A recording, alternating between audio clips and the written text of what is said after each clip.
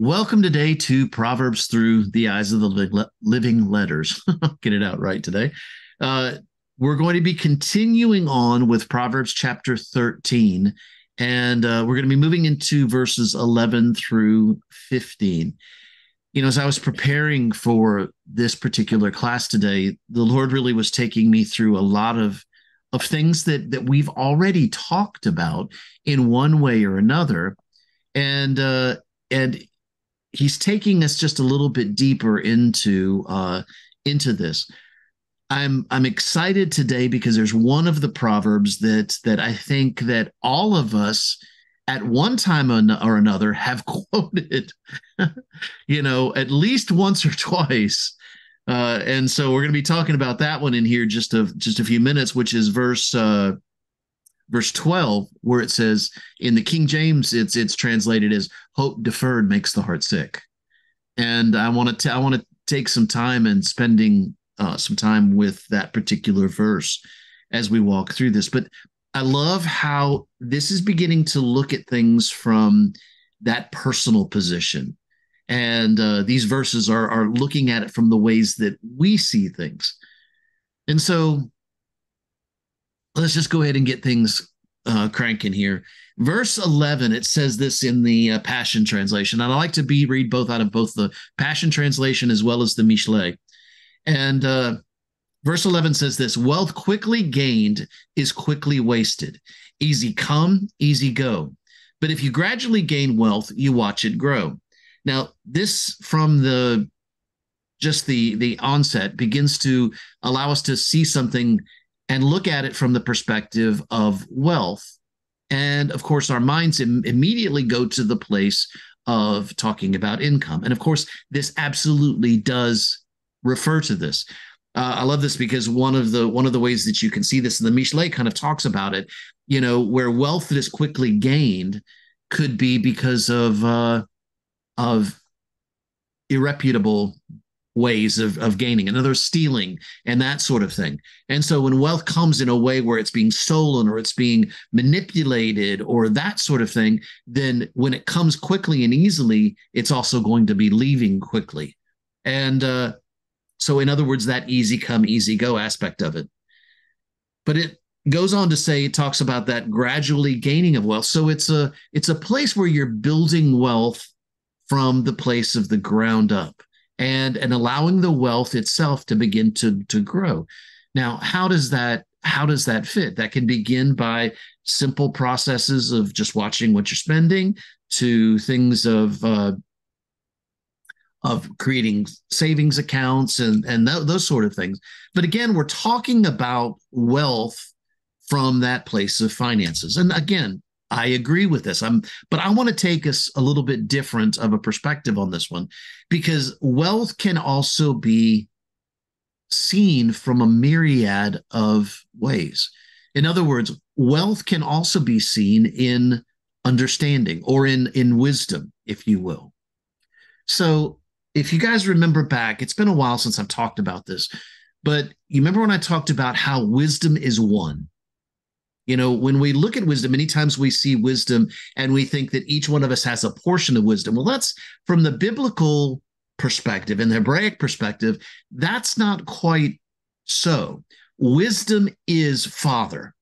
If you were to take and put any one term on wisdom, and yes, I know that the scripture talks about there being a lady wisdom. How can this be Father? Well, this is the feminine expression of the Father himself. Remember that Father is neither male nor female. And to try to delineate him to one or the other would be boxing him in. But yet at the same time, he is neither and yet both. All right. Don't you love that? Don't you love that paradox? He's neither, but yet both at the same time. So when we look at it from that perspective, wisdom is one. The place where division takes place, and this isn't necessarily a negative division, it comes in understanding. That part of the wisdom that we receive and that we understand as the wisdom of God. So when I receive of the Father, I'm receiving a great treasure. Now, hear me out here. I'm receiving a great treasure because the Father has given me a portion of his wisdom. However, if I follow out this analogy and I begin to recognize that Father also gives you a place of his wisdom, but he's going to give you a slightly different perspective than I am, that I'm going to receive. Why? Because it's something that's meant directly to you, but it's also something that applies to the whole. The way I like to see it is just like the facets of a diamond, right? You guys have heard me talk a lot about the diamond of Yahweh. And if I can look at this diamond as a whole, and this diamond would represent wisdom. Understanding comes as I look at each one of these individual facets. And as I look at the individual facets, then I recognize that the perspective to the center of that, I always go to the center of the diamond, and the center of the diamond being that of the Father. That's where the Father resides, is the center of this diamond. And so the reflection and refraction of his light that comes from the center of this diamond, it can be seen through each and every one of these facets. All right. So without going too deep into that, if Father has given me a treasure of wisdom, he's given you a treasure of wisdom. When we come together and we begin to share that wisdom, now I am gaining wealth in the understanding and the wisdom of God himself. Why? Because you have an understanding that I don't.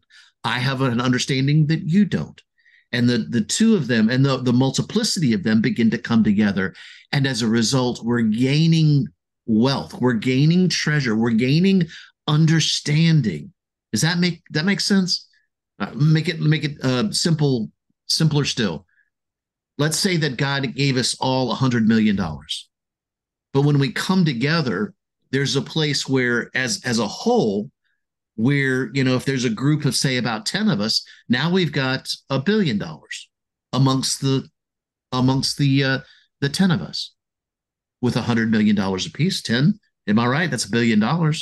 So if we look at that from that perspective of the whole, then together there's a greater wealth. In other words, you've heard the old saying, the sum of something is greater than its parts. Now, I'm not trying to reduce anything here.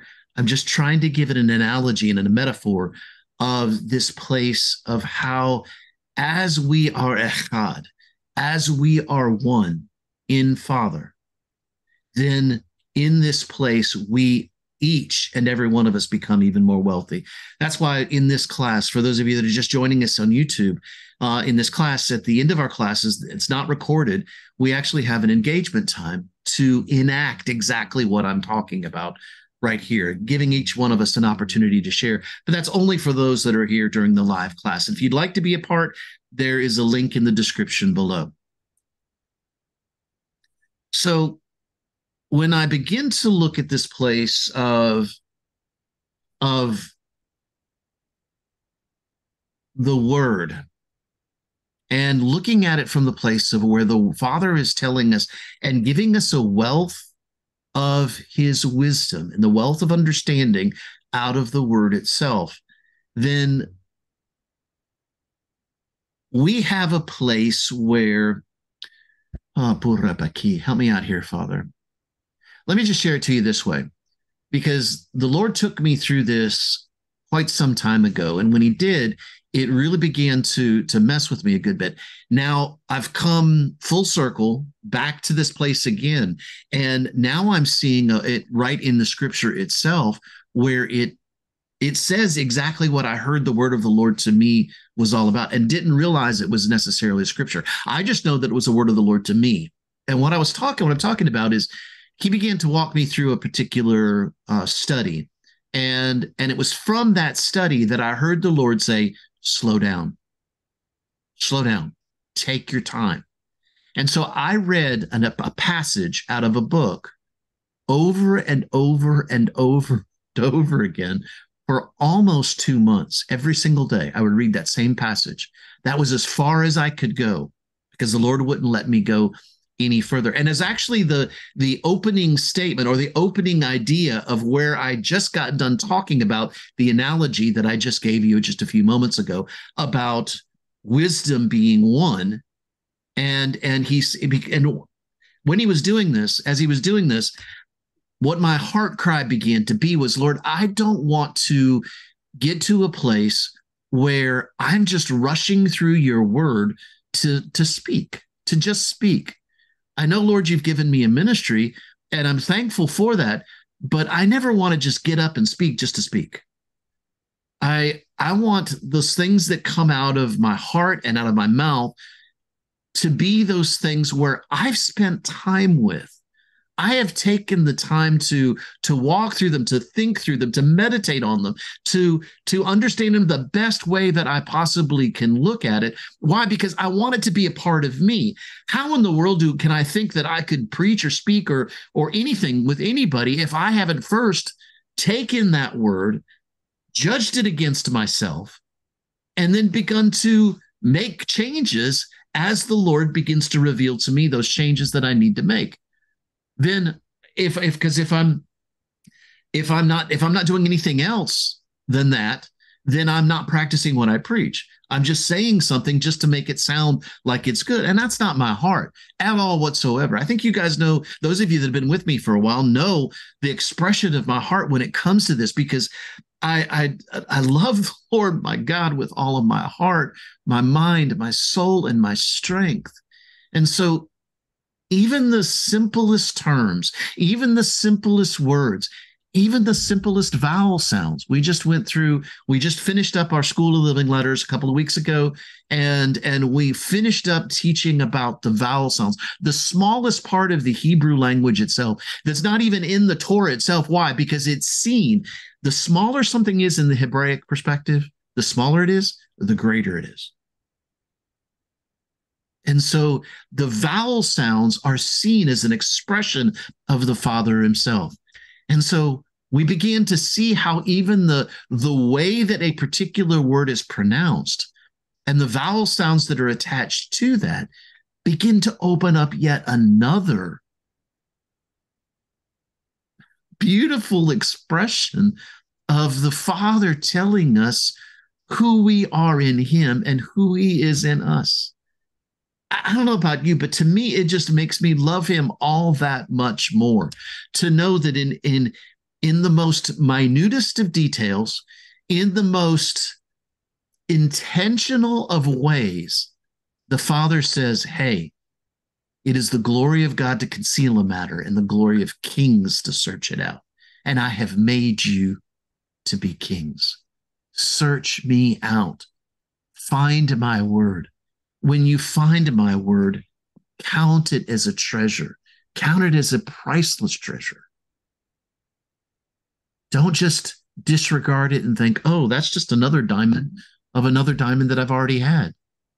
But no, Father, thank you, because this diamond right here is the most beautiful diamond that I could ever see. And right now you have me focusing on this diamond. Yeah, you may give me some other diamonds, but that's okay. Right now, I need to know this diamond, because when I know this diamond, using that metaphor that I used earlier, when I know this diamond so intimately, even if I leave this actual hole, right, it's actually a crystal, but when I leave this at home, it's irrelevant. Why? Because the diamond is in here. It's become a part of me. You following me? It becomes a part of the treasure of who I am.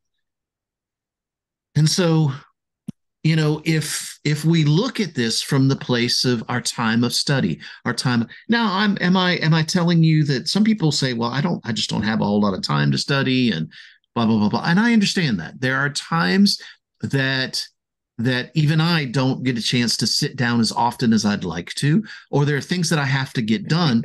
And so there's a busyness that goes on in the midst of all of that. And so, and there's been a part of me that's thought, well, wait a minute. Father, I don't want to forget you, you know? In other words, I begin to make a religious expression inside of myself that says, well, I have to sit down and I have to do this and I have to, okay, well, wait a minute. All right. I want to go back to this analogy again just a few moments ago, because I actually had a conversation about this the other day. And I want to go back to the same diamond, because if we see that each one of us are a facet of this diamond, so if I'm this facet, then each and every one of you are one of the other facets along the same side of the diamond, and each one of us are an expression of the Father, then when I sit down or when I spend time with one of you, or when I spend time with someone who the Father has me in front of at that moment, am I not also spending time with Father by doing so? Have you thought about that? We diminish one another by saying, I don't recognize. I tell you what, I love. I know some of you may not like me when I say this, and some of you may think I'm crazy when I say this, but hear me out with the expression of this. I love the term namaste. I love it. Why? Because one of the definitions, at least the one that I choose to look at it, is namaste means the divine in me sees and recognizes the divine that is in you. Stop. Let's just think about that for just a moment. The divine, the Father in me, let's put it a little more Christian. The Father in me sees and recognizes the Father in you. Now, this can be seen from a couple of other ways. The light in me sees and recognizes the light in you. But the definition that I choose it to look at is that place of the divine. So how much more so is that when we get the chance to be able to sit down and spend time with one another? You know, I've used this argument. It's funny because I've been hearing it a little bit here lately. I've used this argument before. If the Father is in you and the Father is in me, let's carry out the same thought. Then when I approach you, should I not approach you in the same protocol and manner as if I approach the Father himself? Right? So for those of you that are just hearing me, I've said this quite a bit, but it begins to open up a perspective as we begin to honor one another in who Father has made us to be. So all of this is going back to this place of wealth, and where we're talking about with not only wealth in finances, but also wealth in the place of the Word of God. Because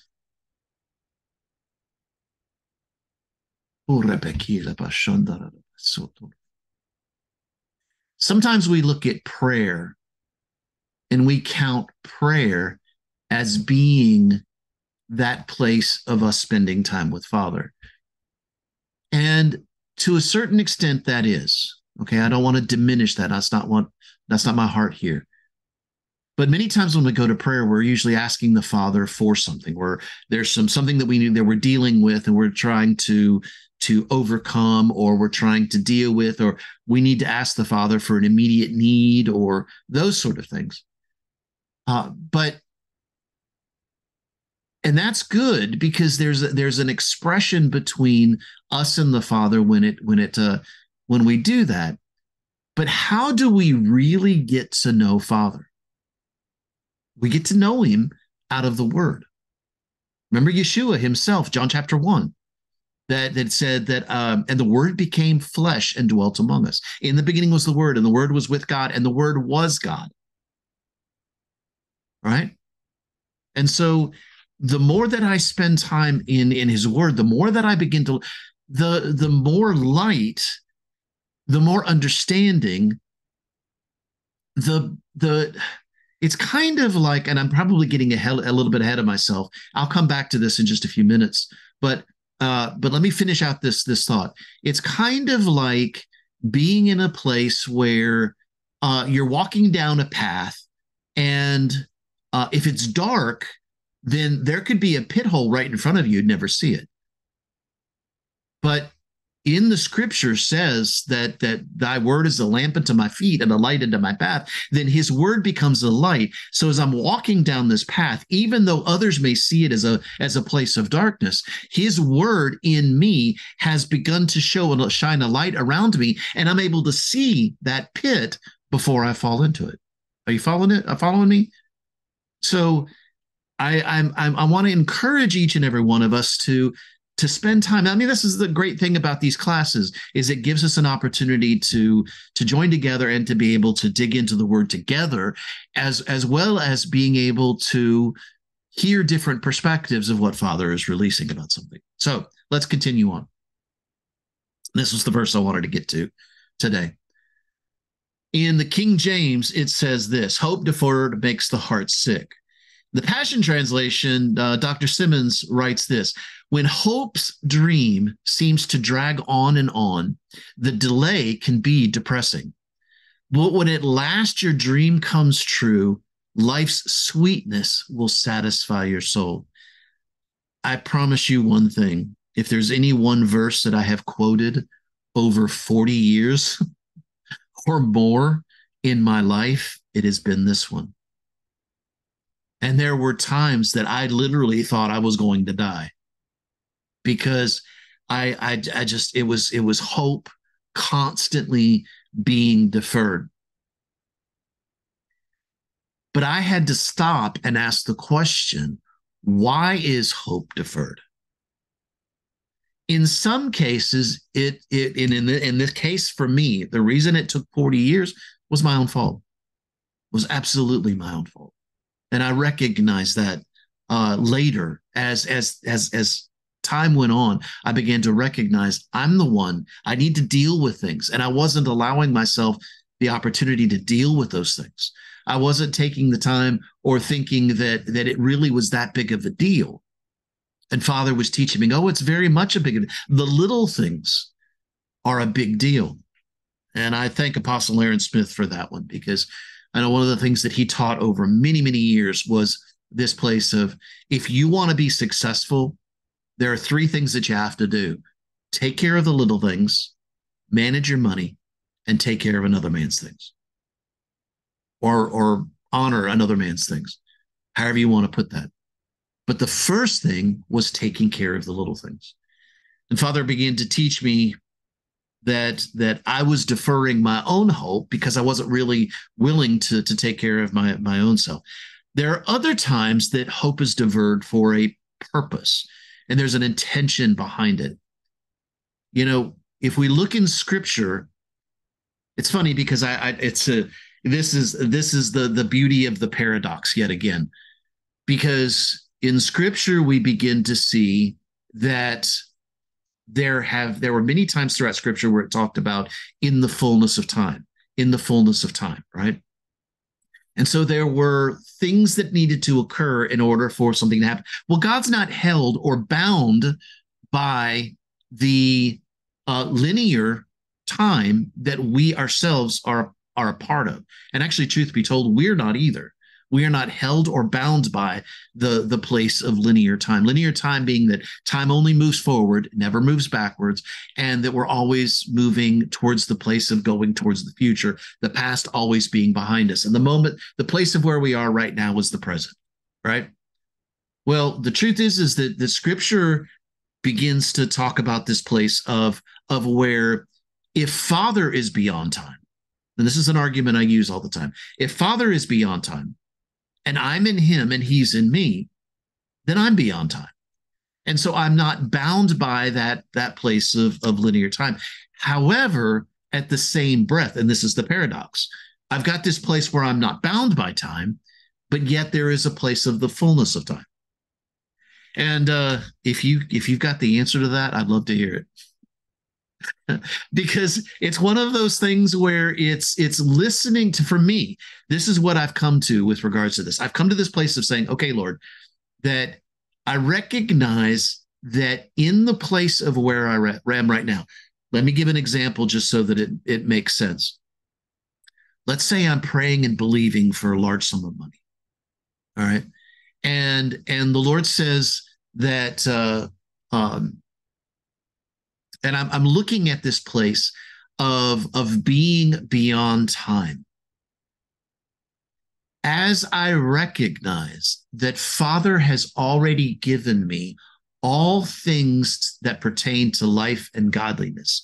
And the truth is that from my perspective right now, even if that money is not tangible in my hand at the moment, it's irrelevant.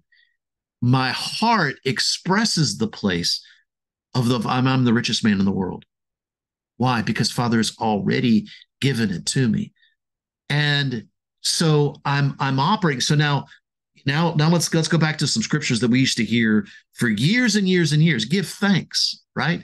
Give thanks. What about the whole idea behind faith? Faith is the substance of things hoped for and the evidence of things not seen, right? So it's now we're getting to the whole aspect behind faith and the opportunity. Well, faith says, and I can prove this to you in Hebrew, faith says that I already have it.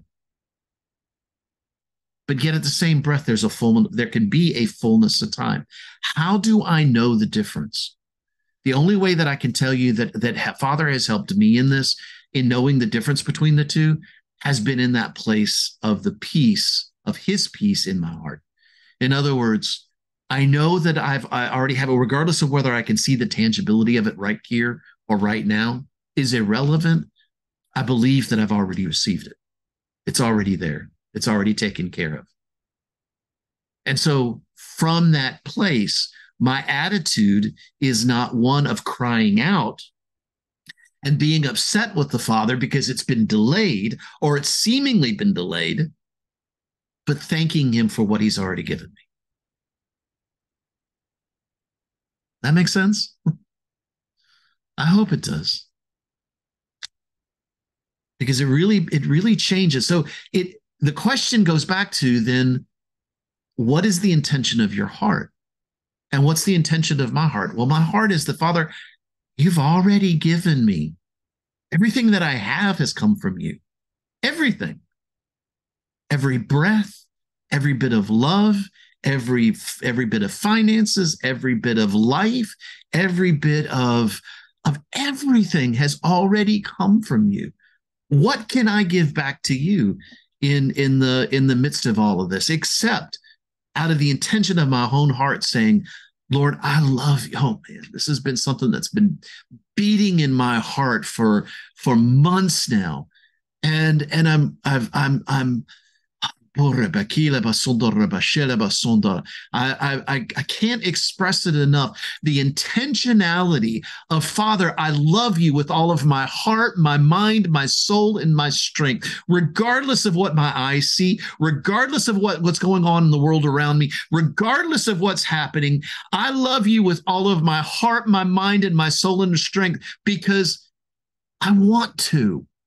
Not because I have to, but because I want to.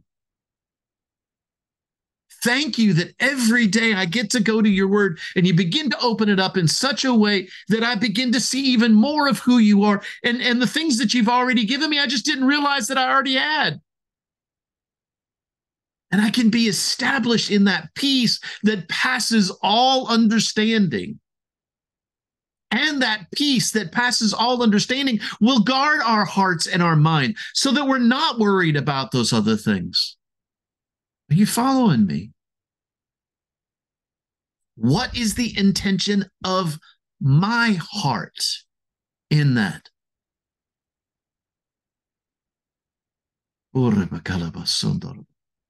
It's funny when you look at it from the Mishlei, the Mishlei begins to talk about it, and it looks at it a little bit differently from the Western mindset. Because that scripture from the Hebraic perspective refers to a friend who has promised to help, but delays or forgets his promise. So how do we handle the delay? Well, the truth is that's exactly what I've just been talking about. How do we handle what appears to be a delay? Because in that place, our hearts do grow sick if we're focused on, see, for me, help me out here, Holy Spirit. For me, a lot of it had to do, hopefully this will help you. If it doesn't, then just skip past it. But for me, what I noticed that I was doing was that when hope came, I painted a picture of what I thought hope would look like. As I was progressing through that, the picture of what I thought would happen began to not come true. And at least not the way that I had saw it. And so from that place, because I had painted this picture in myself, I'm talking about me, I'm not talking about you, I'm talking about me.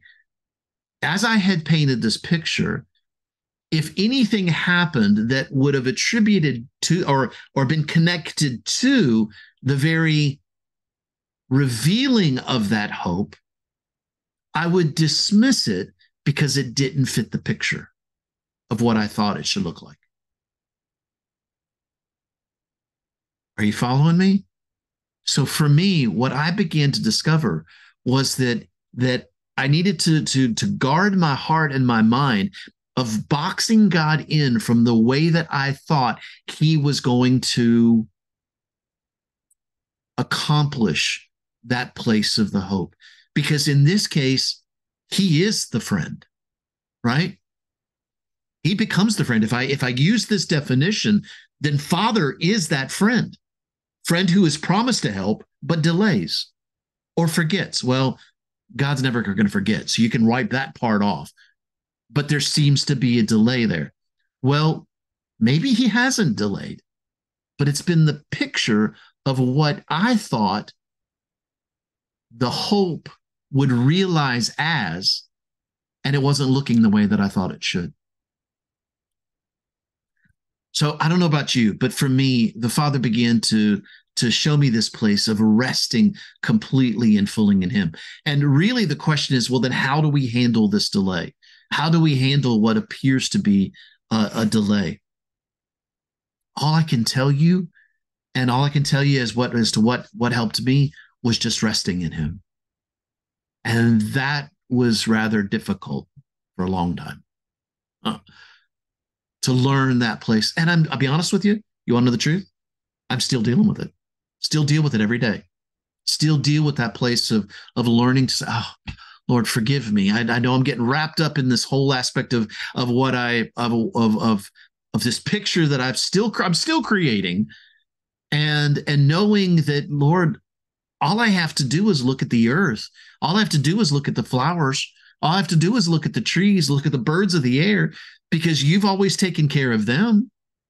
How much more so as sons, I'm using Paul's argument, how much more as sons will you not take care of us? Father, there has been two things that have been out of my mouth more than anything over the last several months. Father, I love you with all of my heart, mind, soul, and strength, number one. And Father, I trust you. I trust you. You know, when we say faith without works is dead, don't look at trust as not being something that you're doing. Faith requires you do, trust requires that you do something. Right? Let me use an argument. I can sit down in a chair and trust that that chair will hold me up, right? Well, I've had experience, so I know that that chair will normally hold me up. Not a problem. But so through time, through trust, I now have confidence in that chair having the ability to be able to hold me up. You following me? So, but it requires what? That I walk up to the chair and I sit my butt down. That's what brought about the first initial bit of trust and then confidence as I continued on in that.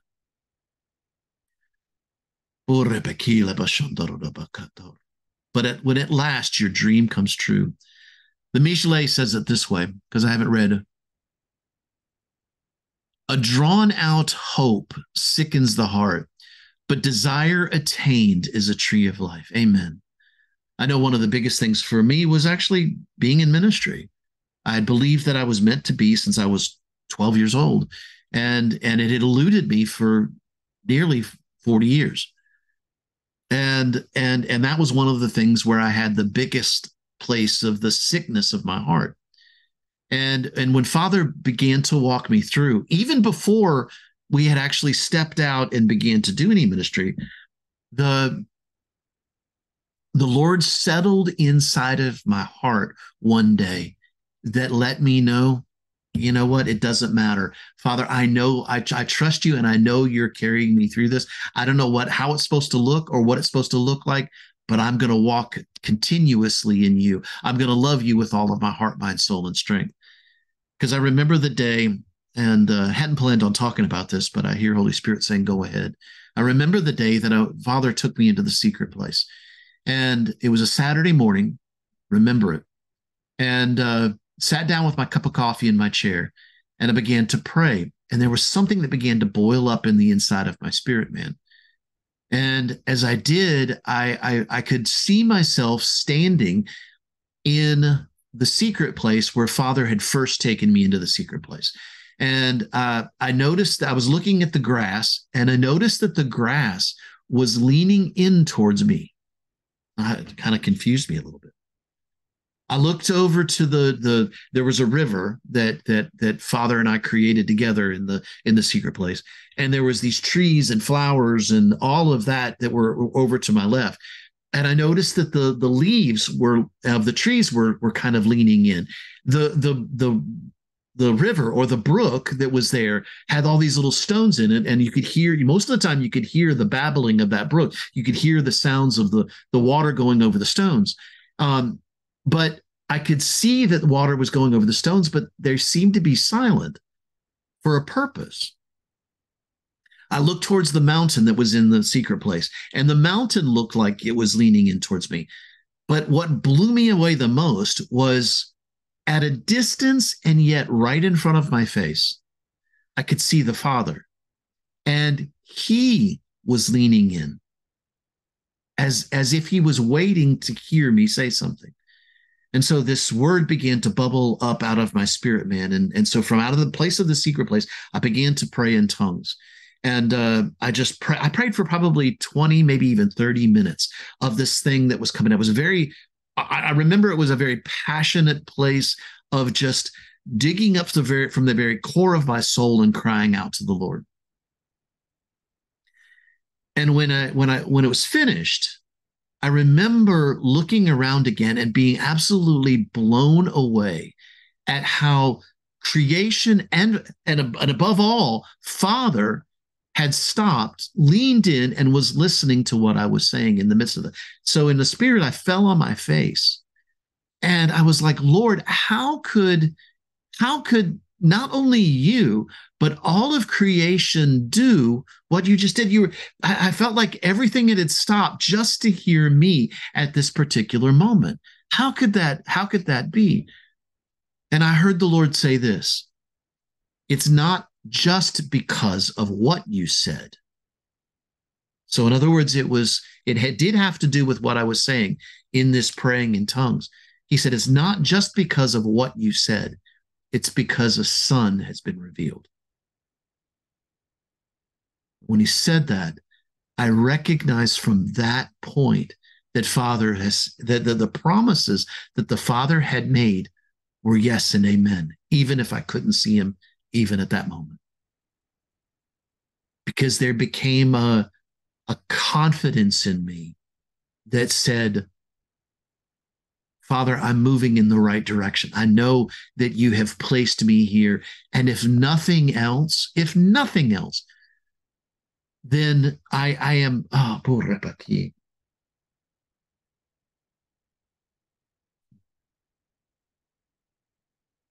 it was from that point that I recognized the most important part of my ministry was to him, period. He was the one that I was meant to minister to. Everything else comes as a outcropping of that. Father, I want to minister to you. It became a tree of life that had been planted by the streams of the living water. Those streams that I was telling you about inside of the secret place was a part of that. And he was planting me as a son. And that's all I needed to hear. Father, that you have called me son. Verse 13, let's continue on. Despise the word, will you? then you'll pay the price and it won't be pretty. But the one who honors the Father's holy instructions will be rewarded. And yeah, that's absolutely true. Let's look at it from the Mishlei. In the Mishlei, it says, he who scorns a word will himself be harmed, but he who reveres a commandment will be rewarded. And so, when we look at this, it goes back to two questions that those of you that have been with me a while have heard 90 billion times if you've heard it once. There are two questions that have been more beneficial and more helped me more than anything else that I could ever imagine. And these two questions were, what do you see and how do you see it? All right. Now, later on, the Lord added a third question because he wanted me to look a little bit deeper. And the third question was, why do you see it that way? What do you see? How do you see it? And why do you see it that way? The reason it began to help me because I began to realize that sometimes the way I saw things, I was judging it against an old religious way of seeing things and not against that place of who Father is. Now, I could go into a myriad of things, and we've talked a good bit about a lot of that already. Let me give you one quick example, and that's the place of, when we go through difficulties. Are difficulties a bad thing?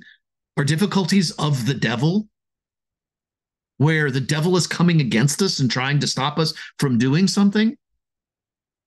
Or is a difficulty a place of a challenge where that the Father has, number one, he didn't do evil. He's not tempting me. He's not testing me, but he's taking me through this place of a challenge to recognize there is something more inside of me than I realized that I had from before. How can anyone grow any kind of muscles unless they put their muscles against some sort of resistance that allows those muscles to break down and then remend, and then creating more strength as well as a largeness when it comes to the muscles themselves, right? So in other words, what do I see and how do I see it can even go back to that place of I used to take and would rebuke the devil for things that later on I was like, wait a minute, how many times have I rebuked you, Satan, for something that God was trying to walk me through to teach me the strength that I already had on the inside of me, that he had already given me? How many times? And so this to me, this verse begins to continue on with this place. Despise the word, will you? And the Mishlei, he who scorns a word, I've already read this, but I'm going to read it again. He who scorns a word will himself be harmed, but he reveres a command will be rewarded. So let me get back to this. What do you see and how do you see it? Because one of the ways that we can look at this scripture has to do with the place of hearing wisdom. When we look at something from the place of walking through a situation or walking through a day or whatever the case may be, there are people that we honor and people that maybe that Father has connected you with as a way of being able to stir something up within you. That should be true of all of us. That even though I'm teaching here today, and you guys may be joining because you wanted to hear the things that the Father has been showing me, I have people that I go to and listen to and gain or glean from as well because of that. And I do the same thing with you. Because remember, in this class, I've told you before many, many times, there is an equality amongst all of us.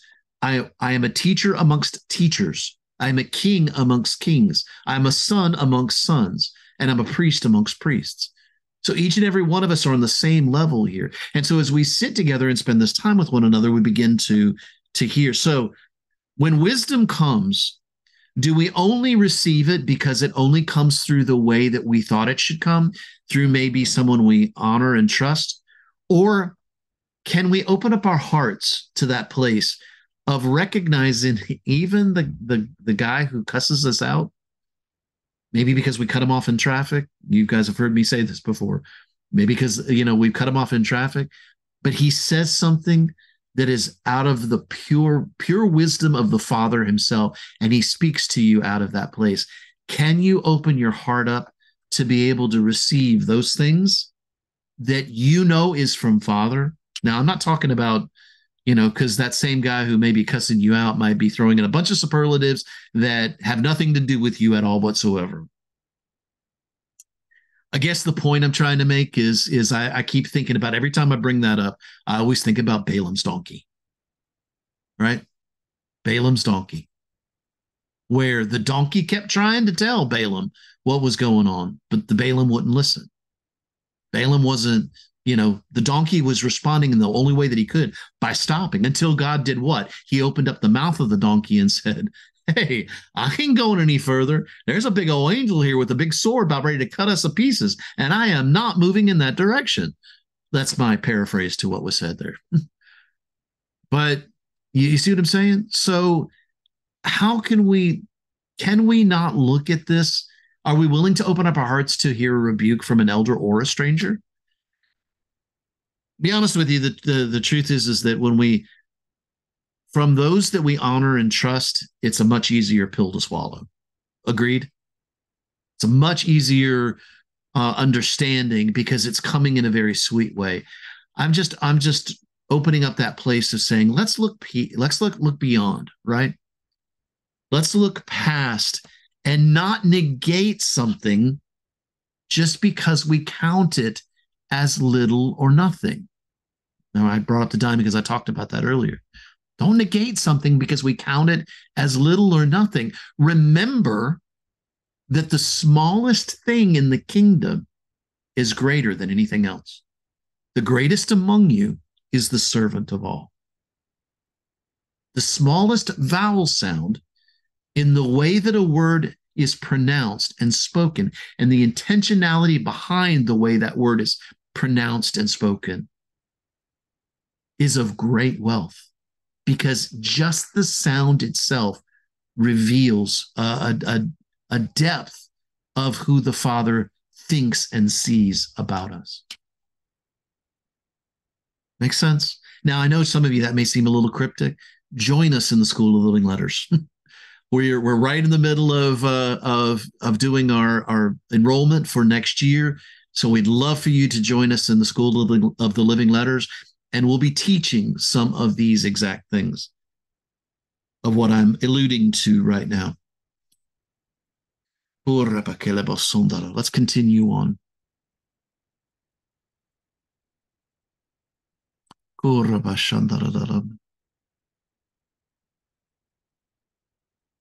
Verse 14. The teaching of a wise man is a source of life, to turn him away from the snares of death. Okay, so what is a wise man? First off, how do we determine what a wise man is? Well, remember we talked about wisdom earlier when we talked about the place of wisdom is one. Wisdom is echad. And Hebrew, that's the Hebrew word for one. And in that place of wisdom being one, I recognize that the understanding of what Father has given me is the wisdom that he's given me. All right. And I also begin to recognize that each and every one of us have a portion of that wisdom, because he's given each one of us, he's made each one of us a facet of his diamond and the expression of who he is, right? So who is a wise man? Is a wise man one who just seems wise? Well, I could, oh man, help me out here, Holy Spirit, because I could go 1,000 different directions right here, right now. I've had a teaching where I talked about the two different types of wisdom. There's experiential wisdom, and then there is my brain just went blank. There's experiential wisdom, and there's another term that I usually use, and that's what I'm trying to think of. There is supernatural. Okay, thank you. I think there was another term, but I think there's experiential wisdom and there's supernatural wisdom. Thank you, Amy. And it's silly sometimes. Sorry, I've got a conversation going on in my head right at the moment. But yes, experiential wisdom is supernatural wisdom. Experiential wisdom is one where I experience something and then I learn something as a result of that. Supernatural wisdom is the wisdom that's given directly from Father himself. And it's something that I had to have no experience about, but he gives me insight into that allows me then to experience it because of that insight. Make sense? So both lead to the fullness of the wisdom. Experience takes me to supernatural. Supernatural takes me through experience. So you see how they all wrap up together and they're all from Father, even when it comes to that. So who is wise? It's one who appears to be wise because of experience or appears to be wise because of supernatural wisdom. All right. So the Mishlei begins to open up and says that a wise man is one who studies the word, one who studies and takes time. Why? Because the word of God is our source of light. It is our source of life. It is our source of light. You remember the woman at the well when Jesus himself said, if I can give you water, living water, how many times throughout scripture does it refer to the word itself as being water? And he says, I will give you living water where you'll never thirst again, right? How many other places throughout scripture does it allude to this place of that? So this wisdom is able to bring us to that place of giving light in places where we're having difficulty. You remember I mentioned this earlier, and I talked about a path. And it's funny, for those of you that have been with me a while, every time I talk about the Hebrew word orach, which is a Hebrew word for path, but there are actually 4 different Hebrew words that refer to path, and they each have a slightly different perspective. Orach, the best way that I can describe this is that this is not a path that you would just normally walk down and meander to.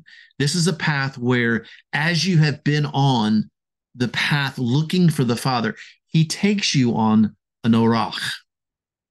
And it's funny because that as we're walking on this path in Father, the way that I've pictured this path is like trees that have overgrown into the path itself. And I'm having to walk carefully through those trees, because if I don't, I'm going to end up getting scratched up and hurt up pretty bad walking through them. Now, that almost seems kind of counterintuitive when we think, well, Father, shouldn't I be walking through in you in this place of absolute ease? I'll let Holy Spirit answer that question for you. How do you really know who you are unless you're walking through a place of difficulty and you not have to, but you want to? You see, I found myself in that place, and I found myself not worrying about the trees, but looking into the face of my Father and saying, I love you, and I know you're going to carry me through this, and I'm not going to get scratched up or hurt as I walk through this. Let me keep my intention of my heart and my intention of my eyes completely and fully on you. And so as he began to take me along the path, it not only had trees, but it also had pitfalls. There were places where there were pits. These pits were actually built by someone who was wicked, who tried to put a pit in front of along this path. And I know you're like, wait a minute, this is a path with just you and the Lord. Don't try to figure it out. Just follow along with me. Because how could the wicked be there and dig a path along this private path with just you and Father? Again, I'm going to let Holy Spirit fill in the details there. I'm not going to answer that question on purpose. As I have spent time, and as I continue to dig into his word, as I continue to meditate on him, as I begin to look into what he's telling me out of his word, then that his light, his word becomes a light. Thy word is a light unto my feet and a lamp unto my feet and a light unto my path, right? So the light of him begins to shine out from me so that as I'm going down this path, I see the pitfall in front of me and I don't fall into it. I talked about it earlier, right? And so what I see in this place, what we're talking about here is this place. I can't stress enough about how the word of God takes us to a place that prayer can't.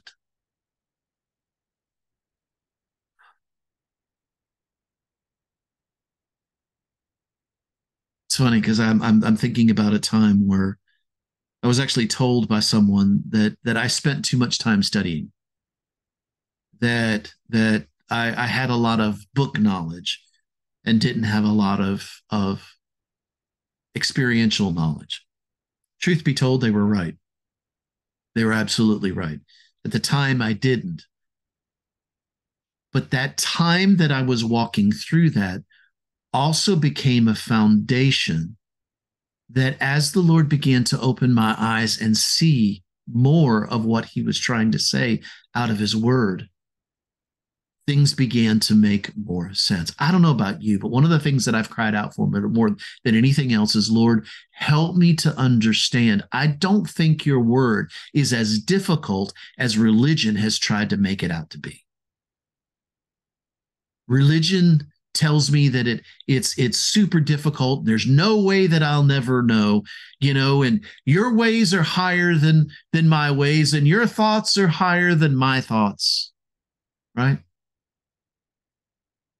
I love that, because when I went into the scripture and began to look at that Hebrew word for higher there, do you want to know what that word higher there says? It says to draw you up, to cause you to be lifted up, to soar. And when I recognized what that said, I was like, wait a minute, my ways are meant to cause you to be lifted up and to soar so that your ways become like my ways. Your thoughts become like my thoughts. It's not an excuse to say I can't understand.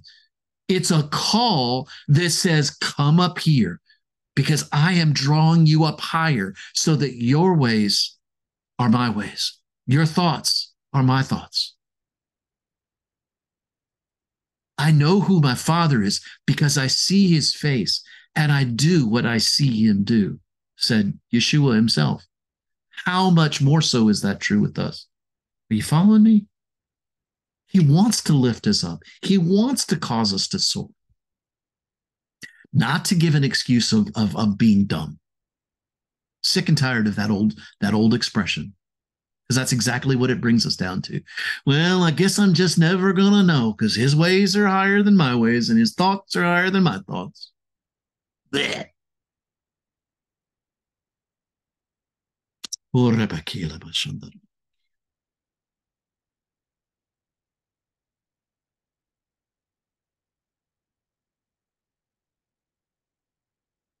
The teaching of a wise man is a source of life. Why? To turn him away from the snares of death. I don't have to worry.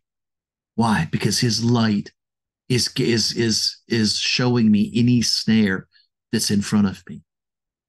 It's showing me the place where I don't have to fall into sin. I don't have to make a mistake. I don't even have to worry about whether or not I'm doing something exactly right or not.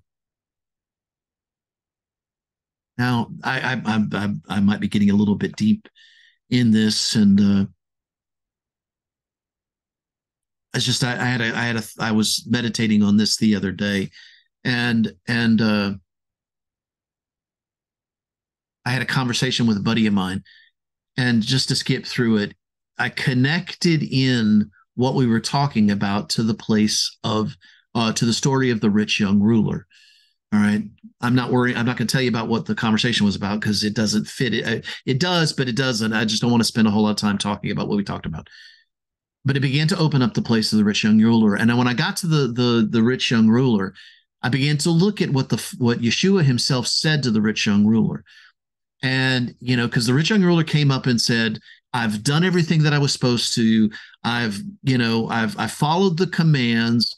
I have been faultless in the place of following the commandments of God, the mitzvos. And Yeshua doesn't tell him that he didn't. If you go back and look, he doesn't say, oh, yes, you did. You fell here and you fell there. And no, that's not Yeshua's response in this.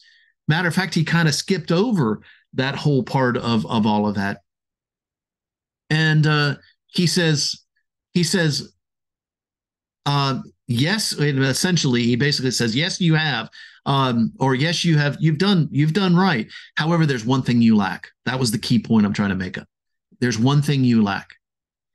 The first statement, he actually makes 5 in the midst of this. I just want to go through the first one. The first thing he says is, go your way. Go thy way. In other words, I had a conversation about this with someone, and it reminded me of one of the Torah portions in Genesis chapter 12. There's a Torah portion that the name of it is called Lech Lecha. And Lech Lecha means go forth. And this is the place out of Genesis 12 where Abraham was told by God to leave your father and your mother, to go out, and I will show it to the country that I will show you where to go. All right. This is where it comes from. However, when you look at that term, the Hebrew term, Lech Lecha, and you begin to see other ways of that being translated, when it comes to Hebrew, there's no one specific way that something can be translated. It always has a myriad of ways that it can be seen. One thing does not always mean just one thing. One thing means a multiplicity of things. It's a facet of a diamond. It's like a diamond in and of itself, and it has its own facets of expression of what it's talking about. And Lech Lecha, one of the things that it talks about is, or one of the other ways that it can be interpreted is, go and find yourself. Go find yourself. So what does that mean, go and find yourself? For me, it was a 40-year journey. For me, it was a walking through of that place of crying out and saying, Father, I just don't understand. This whole religious way of seeing things just doesn't fit. I hear people what they say, and I know they're well-meaning, but I know your word is true. And I just don't understand how all of this can come. So the Lord took me in a place of a desert path to walk me in through a place of being able to find myself, to find out who I really am, to find out that there was something more to me than even what my own mind was trying to tell me. Be not conformed to this world, but be transformed by the renewing of my mind, because my mind kept telling me I was something because it was trying to fit within a religious box and it wasn't working. But as he walked me through this place and began to reveal, I began to see, wait a minute. Your word brings me to that place of being fully and completely in you. All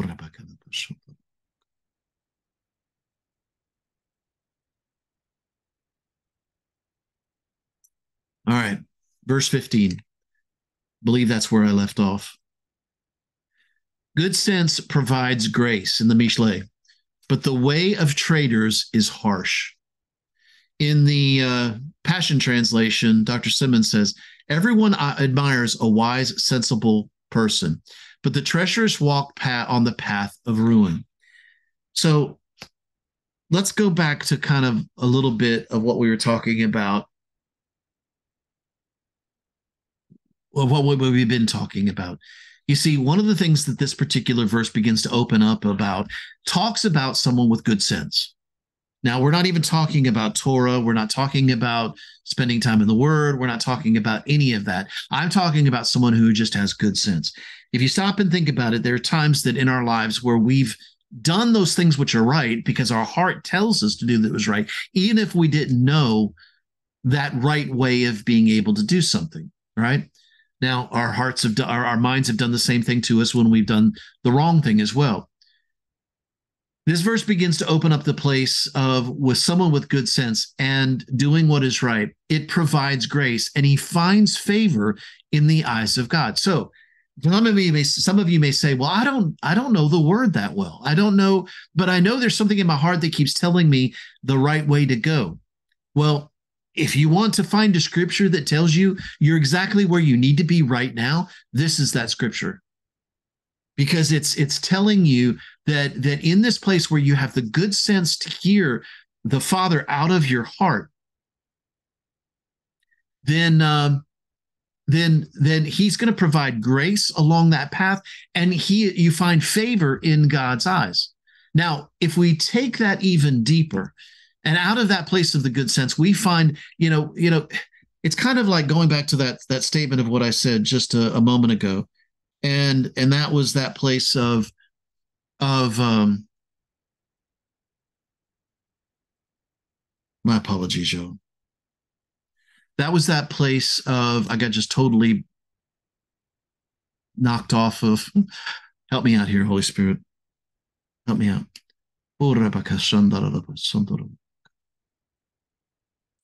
Talking about spending time with the Word. Someone with both sense and who spends time in the Word and also has good character traits. This is what the Mishlei talks about.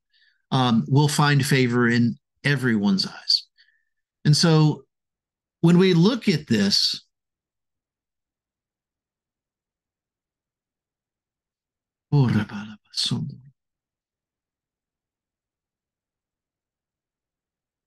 it kind of takes everything that we've been talking about up to this point, and it allows us to see this place of sometimes when we walk through something, we have difficulties.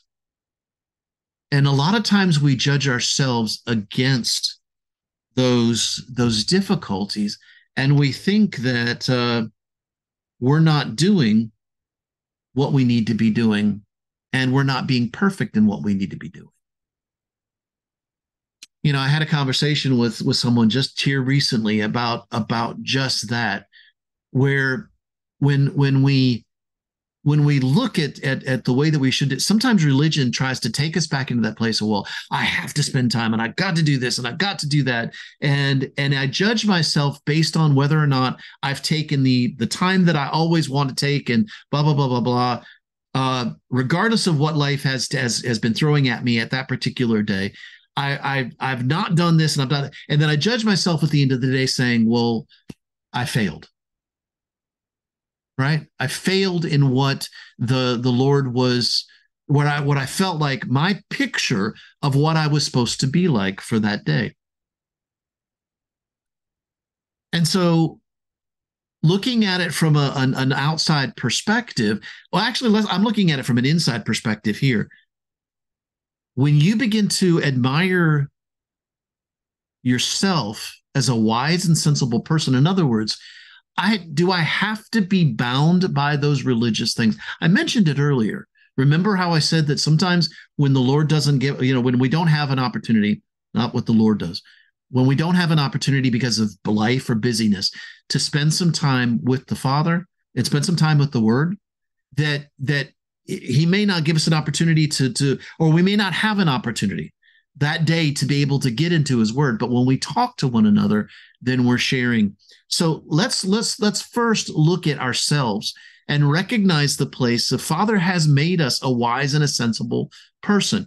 He's given us that place where He's given us His favor and His grace. To be honest with you, this particular verse kind of helped. I was struggled a little bit with the understanding, at least fully, of this. Not gonna lie.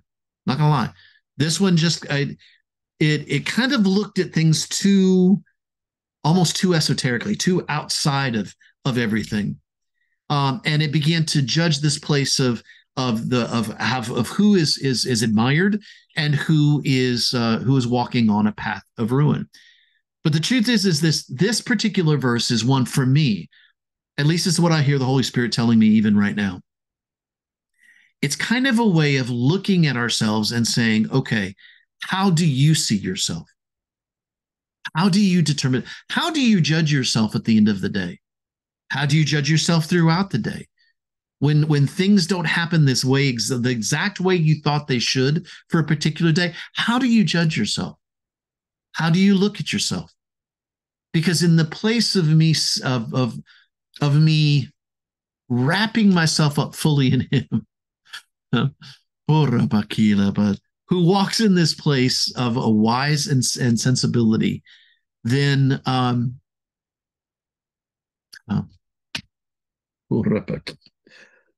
to the very last verse, and all of a sudden I'm struggling a good bit here. You know, I'm still struggling with this revelation, because there's a part of me that I'm like, I really don't care what other people think about me. But then there's a part of me that says that I do care about what other people think about. And it makes me go back to that place of almost judging myself against the way others see me. That's what this, and that's why I think that's why I'm struggling with this verse so much, because it tries to allude to the place. Well, how do others see you? I always take scripture and make it personal before I do anything else, and that's what I'm doing here. And so, do people see me as treacherous, or do they admire me? How is it? Is there a place where I should be concerned about those things? Truth be told, yeah, I believe there is. I believe there's a place where I can be mindful of, but not bound by. Be mindful of in the sense when I recognize that it's the word of the Lord being spoken in a situation, and when I realize that it's not, and it's just the heart of someone who's got something against me.